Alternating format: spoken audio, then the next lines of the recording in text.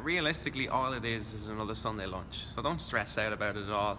A tip for you actually, and the best tip I'll ever give anyone, is the day before is get your prep done. So have your soup made, have your dessert in the freezer, have it ready to go, or even in the fridge, and have the turkey on the bottom of it. So wash out your fridge with hot soapy water, leave your turkey in the bottom. The reason you leave it on the bottom of the fridge is so it doesn't drip down and everything else. And peel your veg, peel your potatoes, leave them in some water. Those kind of jobs, getting those done the day before really is vital to having the perfect Christmas dinner.